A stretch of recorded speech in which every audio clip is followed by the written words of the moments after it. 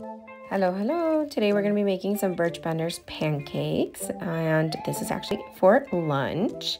So we are going to start off with 3/4 of a cup of the pancake mix, and it's also a waffle mix for those that don't know. This is the first time I'm actually trying them, so I'm very excited.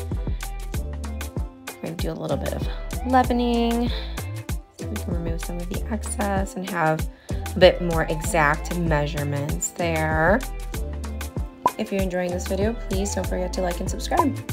And then instead of water, I am using some milk. I love for my pancakes to be fluffy and filling, so I'm going to add that, and I added 2/3 of a cup of that, which was the suggested water amount. Now we're going to mix really well so that we can get that nice smooth pancake consistency. We're going to coat our pan with one of the best butters out there, Kerrygold. Love it. Tried it for the first time in Ireland when I studied abroad. You can check out some of those videos on my channel.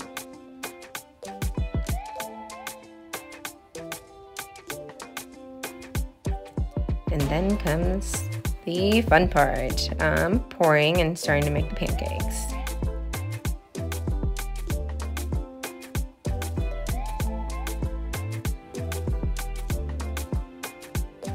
And it was at this point that I realized that they had stuck together. So here we go, my attempt at trying to separate them.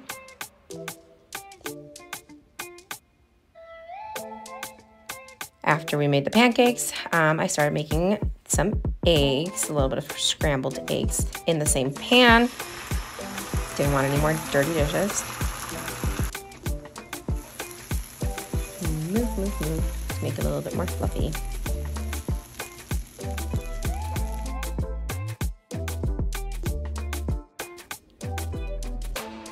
Alrighty, so then now we add some of this maple syrup.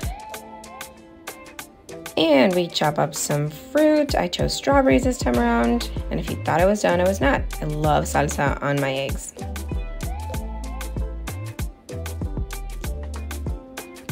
Of course, the first bite for the salsa. And eggs. So yummy. And actually, one of the pancakes I forgot to mention, I added some chocolate chips. And that's the one I'm trying first.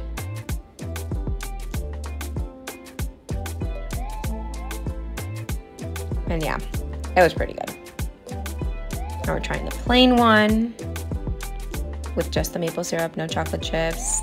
Did toss in a little bit of strawberries. But yeah, thank you so much for following along.